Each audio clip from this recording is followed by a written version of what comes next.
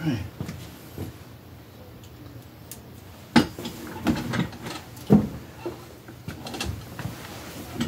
Hello everyone.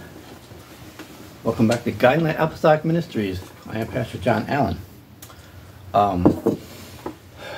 Hope the audio, visual is okay. I've been working on it. Okay. I want to talk about certification and qualification. Now, many of us went online, get your ministerial thing online, and you were certifying yourself. You certified and they told you what to do, you did it, you passed your course, you got your certificate. However, many of you have been certified, but you never qualified. Now, because only the Almighty God can qualify you.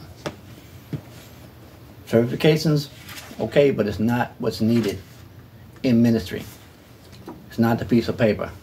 It's through the power of the Holy Ghost. We'll look at the book of Acts, chapter 1. The disciples were going to go out,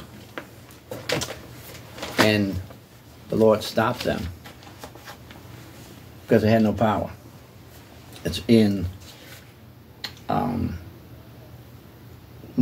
Acts chapter 1 verse Acts chapter 1 verse 4 through 5 reads, and being assembled together with them, commanded them that they should not depart from Jerusalem, but wait until the promise of the Father, which says unto ye, ye have heard of me.